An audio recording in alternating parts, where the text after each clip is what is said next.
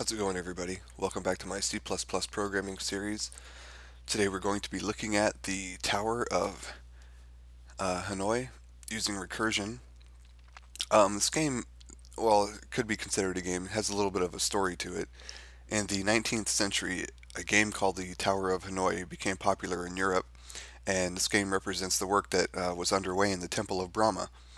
Now, at the creation of the universe, priests in the Temple of Brahma were supposedly given 3 diamond needles with one needle containing 64 golden discs. Now, each golden disc is slightly smaller than the disc below it, and the priest's task is to move all 64 discs from the first needle to the third needle. So let me show you a little example of this game here. Now, the rules for moving the discs are as follow. Only one disc can be moved at a time,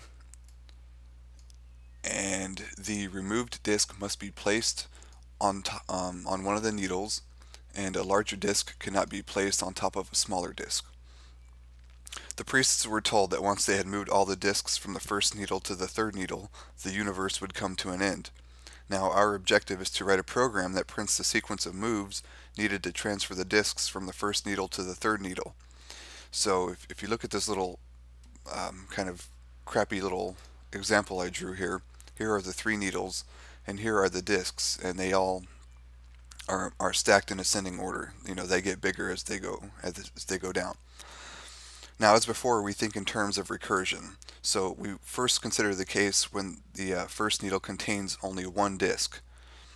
Now, in this case, the disc can be moved directly from needle 1 to needle 3 here.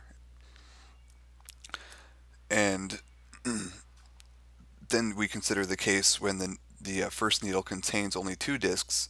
In this case, first we move the disc from needle 1 to needle 2, and then we move the second disc from needle 1 to needle 3.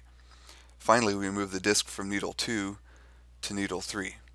Next, we consider the case when the first needle contains 3 discs, and then generalize this case to the basically to where it has 64 discs. So basically, for this to work here, we're going to move this first one, it's the small one, to needle 3. So it'll be over here. The middle one to needle 2. So they'll all be it'll be the third one, the medium one, and the small one. Okay, they're all spread out. Then we move this small one back on top of the medium one. We move the large one over here where it's empty. Then we move the small one back to needle number 1. We move the medium one on top of the larger one on 3, and then we move the smallest one back over here, and they're all going to be transferred. Now, this basically creates the following algorithm in pseudocode here. We want to move the top n-1 discs from needle 1 to needle 2 using needle 3 as the intermediate needle, and then we move whatever disc number we're on n from needle 1 to 3, and then we move the top n-1 discs from needle, can't spell apparently, from needle 2 to needle 3 using needle 1 as the intermediate needle. And I've already written this function here. I call it move. It's going to take 4 integers. Oh crap, let me undo that. 1 for the count variable, whatever disk we're on, and 3 for the needles, because we need something to reference. They are going to change the order in the actual function. So let's take a look at the function here. Here's our move. Notice our count variable, and then we have needle 1, needle 3, and needle 2. Okay, because needle 3 is going to be the intermediate needle. Now, while this is going to keep going on if count is greater than 0, basically if there are still disks to move. So we're going to make a function call to move. We're going to go count -1. Okay, we're going to always take off a needle here, and then we're going to basically move these from needle 1 to needle 3, and they will be in that order, needle 1 to needle 3. And then again, we're going to make a function call to move, and that's going to be moving from needle 2 to 3, and then back up, and 1 to 2. If you see how that's working here. So we can see the first statement, let's just run this. The first case, if we have only 3 disks, we'll just put 3, and as you can see, all the disks are eventually moved to needle 3 from needle 1.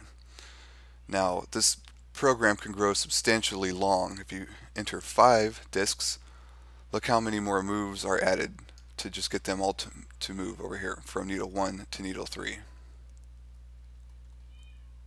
And as you can see, you can step through it and kind of do it yourself. All 5 disks are eventually moved. Now they say that the time required to move 64 disks from needle 1 to needle 3 is roughly 5 times 10 to the 11th power of years. It is estimated that our universe is about 15 billion years old, 1.5 times 10 to the 10th power. So this calculation shows that our universe would last about 33 times as long as it already has. Assume that a computer can generate 1 billion 10 to the 9th power moves per second, then the number of moves that the computer can generate in 1 year is basically 3.2 times 10 to the 7th power times 10 to the 9th power. So basically the computer time required to generate 2 to the 64th power of moves is about 500 years if it made 1 billion moves per second. So you can see, you know, if you ran this again with 64 disks, this thing will just go on and on and on, and I don't think you'll see the end of it. You might if you let it run long enough. I don't know. But there's the Tower of Hanoi game implemented using recursion. That's all we're going to cover for today. I want to thank you guys for watching. Please rate, comment, and subscribe, and I hope to see you for my next video.